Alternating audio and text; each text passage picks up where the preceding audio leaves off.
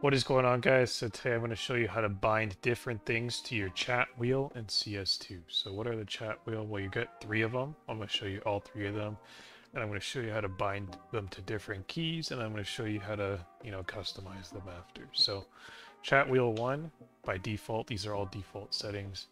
It's like we should buy, we should save, request a weapon, ping site A, ping site B, follow me. It's like strats within the round, Like if I put one, it doesn't have like a voice memo that goes with it. It just says things in the chat, It doesn't distract you in the middle of the round.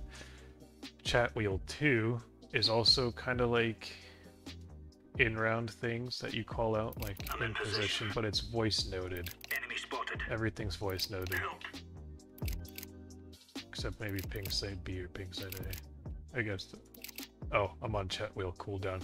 There's also a chat wheel cooldown, so like I'm in my own custom lobby here. I could probably put a command to turn it off, but for now it's like it's not a long Targets acquired.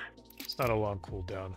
But yeah, okay, so some of them have voice notes, some of them don't, but most of them do with a chat wheel 2. Now chat wheel 3, this is what this looks like. It's just more of like for fun. Good one, son. There's no stopping us. Let's give it to them, boys. And it's probably the one you hear the most, actually. People like to spam these and like use these to communicate. It's not letting me do it right now because I've spammed them a ton. But yeah, okay, so that's all of them. I know I've wasted a lot of time showing you them all, but now how to bind them and customize them. So press escape, then go to settings on the top left-hand corner, go to keyboard and mouse, scroll all the way down to chat wheel phrases, or you can just click chat wheel keys on the top tab here. And then you have the chat wheel keys. So I have mine, chat wheel 1, bind it to CVB because they're all kind of like in order on the keyboard if you look down. And now you can actually customize which one you want. So like this one is chat wheel 1, I believe. Yes. So if you click on chat wheel 1, you can actually just put different things in it. So you can put yes in chat wheel 1, for example. You could put like cheer. You just have to click on the one you want. So if you click on this one, now you'll be able to scroll on the right hand side and pick one there.